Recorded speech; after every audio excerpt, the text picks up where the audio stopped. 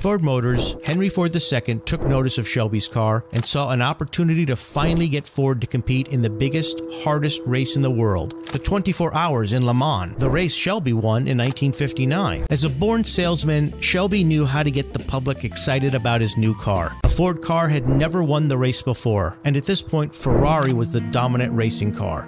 Like Shelby, Henry Ford II also didn't like Ferrari. Henry Ford II had even tried to buy Ferrari at one point and was double-crossed by Enzo in the deal. So to Henry Ford, winning Le Mans and beating Ferrari was personal. Ford gave Shelby whatever he needed, and Shelby, who also still had a vendetta against Enzo, was all in. Ford threw tons of money into the GT40 with Shelby's guidance. But no one knew if it could hold out in a race. Beating a Corvette was one thing, but beating a Ferrari at Le Mans was next level.